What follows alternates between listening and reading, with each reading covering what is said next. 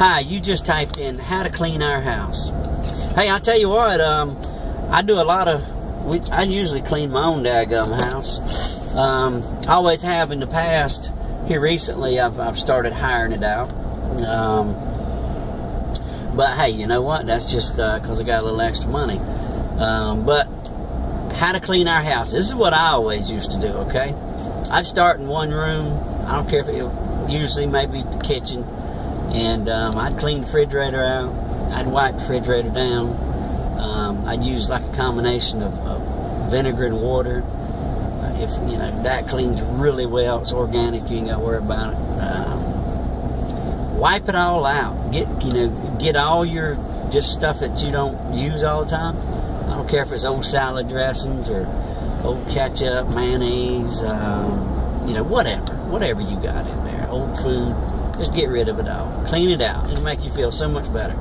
And then go to my counters, go to my cabinets, do the same thing. Just if it's been in there a long time, and if it's non-perishable, just leave it. It's fine. You're liable to need it one day. But if it's been open and it's been sitting there a while, probably stale, get rid of it. Okay?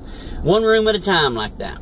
Go through there, do all of that, and then go to your bedroom. Get in your closet, clothes and all. If it's spring, you might want to start folding up and getting rid of your winter clothes. Put them back, put them in a box under the bed or just somewhere out of the way. That way you're not looking at them all year long, okay? And vacuum, dust, wipe everything down. That's the way I do it. I go from room to room, okay? That's the way I did it, room to room.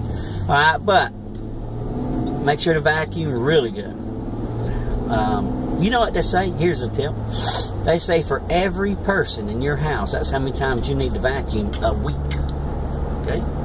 Now think about that. How many people do that? But anyway, just something I heard one time. But anyway, you know what? There is a better way. If you aren't up to cleaning your own house, hey, hire it out just like I did. All right. Now, if you're saying, well, I ain't got the money to hire it out, do like I did. I went over to, I found a job. Well, it ain't even really a job, but I found a place on the internet where I can actually work part-time and make a damn good living, okay? You go there, too, and check it out, see if it's for you. www.cashinyourfuture.com. See what we're up to right there. Guarantee you will like it.